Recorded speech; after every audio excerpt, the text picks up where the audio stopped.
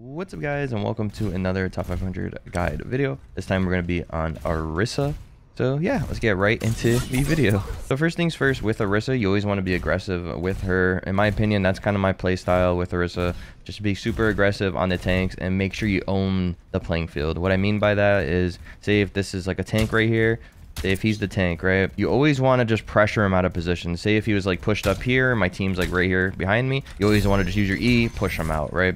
Use your E and then javelin him after the E. So you always just want to cause a lot of pressure on him and make him not able to play the game, basically. If you're against a Zarya and things like that, it's going to be more difficult to do that because Zarya kind of counters Orisa, but you can't do that against Sigma, Reinhardt, people with shields like a Ramacha as well, things like that, and you can just pressure him out of the fight and your team can get a lot of control of the map. And that's mainly what you want to do on Orisa. You want to have control of the map. So say another example is, say if there's a tank here and your team's like up here, down here, then we can't really do much with this amount of space we got, right? They can only go over here. My team can only go like right here as walls, right?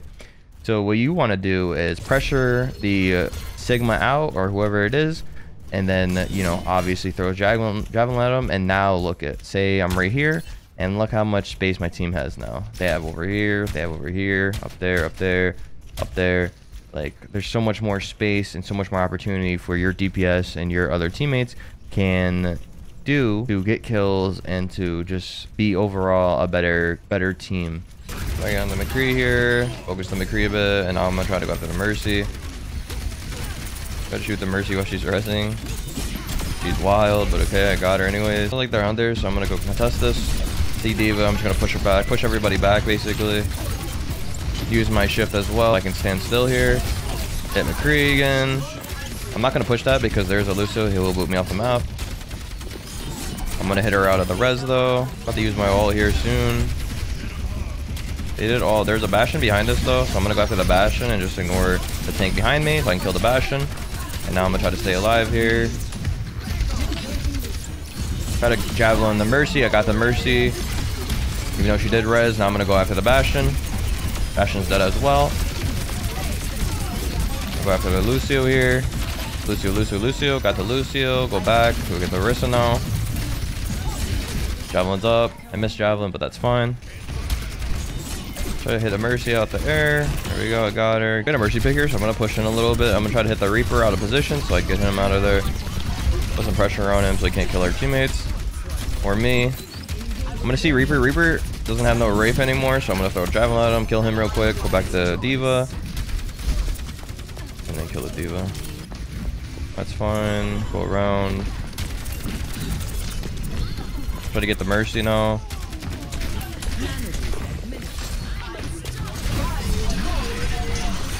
I can just hold him. That's fine too. Try to get the Mercy as well. Mercy should be dead there.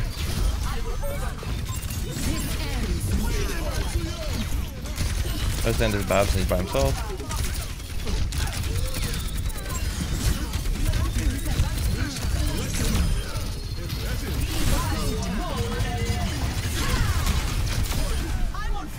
Got the soldier as well.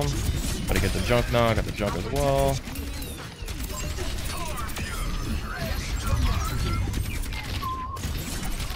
Hit the Lucio off the map. That's easy. Every time when Lucio's off the edge of the map, you always want to try to javelin him just to push him off the map like that, and you get an easy kill on Lucio.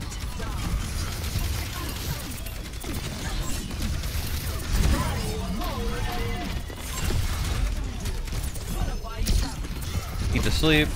Wait for the charge. The javelin him. I knew he was going to charge. Kill Ryan real quick. You always want to wait until Ryan starts to try to charge you, and then you can just spear him like that and just cancel his charge completely. When it's in overtime, you have ult. It's very good. With Orisa, you just want to go on card like this. Just hold your ult, so everybody has to get away from your ult, or they're going to die just like that.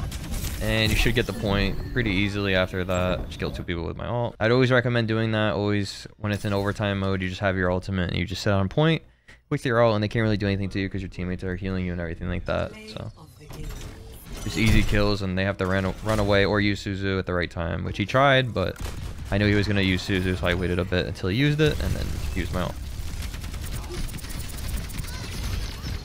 There's his anti and low. I'm going to kind of push up to him a little bit.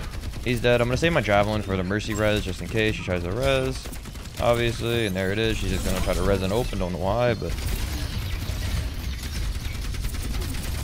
I do have ultimate. I'm gonna wait until their Orisa ults. Actually, I killed her, so it's gonna be easier for us. Kill the Anna that was running away from me as well. I'm actually gonna go after the soldiers. The soldier's gonna go after my teammate, and now I'm gonna go focus on the Baptiste that I was originally going after. Saving my ultimate for the Orisa ultimate, and as soon as he places it, I'm gonna place mine. Go almost full charge so I can hurt him really bad, and now just focus the Orisa. And he's discorded, so it's gonna be an easier kill for me.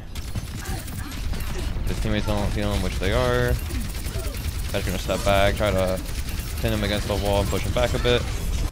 Now the Orisa has their ultimate. You always want to keep track of that when you're facing another Orisa. So I'm gonna wait until his ultimate goes off, and then I'm just gonna ult next to him and build up my charge first. That soldier to the right. I'm gonna push him with my E. There you go. He's out of here. He's dead. Nice. I'm gonna try to javelin the Zen if I can get close to him, or whoever's flanking. I javelin the Orisa first, actually. Got two. See if I can get another one. Go over here. Set on top of point for your ult just in case. And there we go. When there is a soldier and a soldier on the enemy team, you always want to try to get as much space as you can on the map, just like any other kind of DVS. You're just trying to be playing pretty aggressive against them, just to push them out of positions that they would be in otherwise. Like up here, I'll be pushing the soldier from behind. Even though his team's behind me, I can still kill him with a 6 spear, and then I'm just gonna drop down and help my team again. I'm gonna push the Sigma just so you get away from my team, so you can rock me and no one else. You see how my team's pushing him now because he's getting low HP because I'm pushing him. Look out for the Anna as well. I'm gonna try to spear her if I can. There we go. That was a little 6 spear. She's almost dead, but can't quite clean her up. Almost dead. My teammate's going to get her. I finally got her. Sigma's still behind us. Remember that? So I'm gonna push him now. I'm gonna keep him at bay. I'm just getting in his face, block the rock. Still getting his face with my armor. Hit the soldier as well. Try to hit the soldier at least, but I got the Kiriko. I'm getting nanoed, which is crazy, but that's fine. I'll just keep pushing in. Other whole team. As you can see, I'm playing super aggressive towards them. I got them off of high ground first, and then go after after the team afterwards, and just go after the squishies and keep the tank at bay all at the same time. Try to put my E so my teammate doesn't get hit while their Sigma's doing it as well. It's kind of a counter to it. Oh, there goes my Tracer. I'm just gonna ult here since our ult team's here. I'm gonna hold it. Held it, got 2 of them. See if I can hit Sigma out the air. If I wasn't in my ult, I would have hit Sigma out the air when he was ulting. Got the soldier in as well. I'm just gonna armor here and try to push the Sigma out of the way. I'm just gonna stay in his face so he can't hit my teammates as much. I'm gonna push them a bit, make sure they're at bay. So just keep pushing them back. Hit the soldier in order to Anna. I got the Anna with that. I'm gonna shift the rock again. Always try to shift the rock. Wait until Sigma uses his shift so you can just sustain the rock for the most part. We did get a pick, so I'm gonna push up a little bit. I'm gonna try to hit the Anna before he sleeps me. Fortunately, he did sleep me, so I'm gonna get hit with that rock. I'm gonna push my E so the soldier can't hit us with her ultimate, and I'm gonna javelin her into the wall so I get her out of the fight real quick, and then go on to Anna, and now back over to the Sigma that's in the front line and not paying attention to his teammates. I'm trying my best to push them away from the cart at this point. I'm gonna wait till my javelin comes up and have my E ready, just in case they do touch, which they're not able to, and it's another easy W. So that whole game, I was just paying attention to the Sigma and making sure I use my shift ability, which is my armor ability, to basically not get hit by the rocks and not get stunned by him. I can just stay my ground and then keep pushing into him. Every time when he used his shift ability to suck in the damage and get more armor from it, I used my E ability to try to push him out of that. That's another good rule. You always want to counter their abilities, like the tank abilities, with your own as Orisa. It's very useful. Basically keep him at bay. I'm gonna try to push him out the way. I'm gonna keep creating space with my team. I'm gonna javelin him as well. If I get anti-hit, I'm just gonna step back a bit so I don't die. I'm gonna E again into him, E right into him, push him on point so my team has more space again. Try to javelin that Widow, but I couldn't reach her. It's actually in the trap. Okay, he charged me, but that's fine. I'm just gonna armor up and then push him again. I'm still gonna push him out of the fight, so he can't do much to my team. I'm still gonna keep focusing the Ryan since he's almost dead. There we go, it's an easy kill. So I'm gonna push in here. Try to, ooh.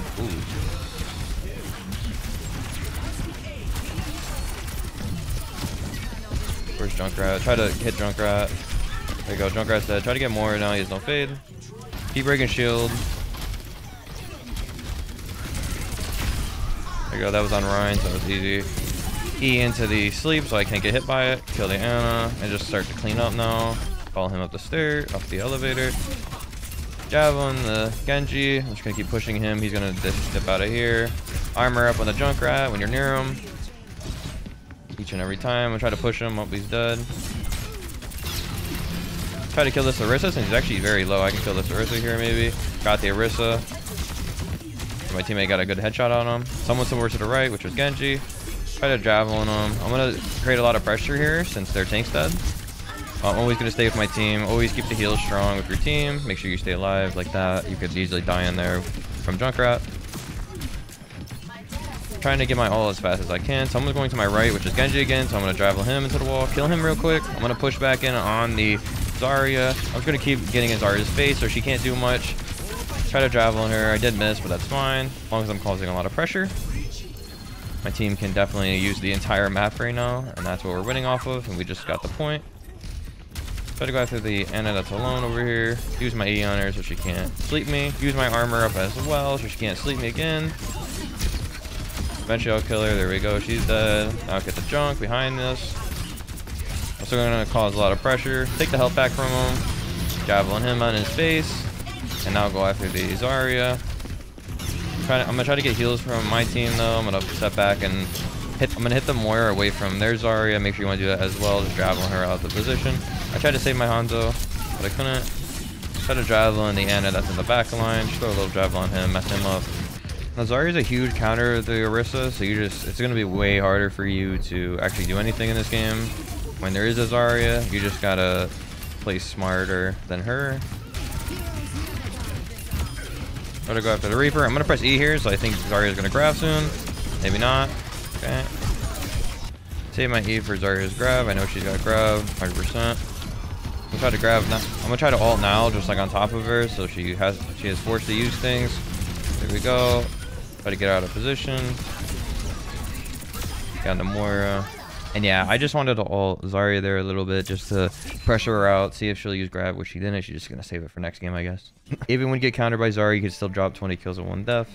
Just because I played really well there and I just pressured her out a lot more than she can. As long as you keep map control as Orisa, you can win every game as Orisa. You just gotta pressure the enemy out of the positions and let your DPS handle the rest when they have map control.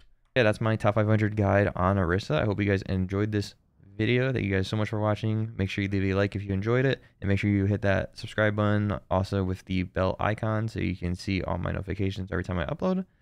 And yeah, hope you guys have a great day and or night, and peace.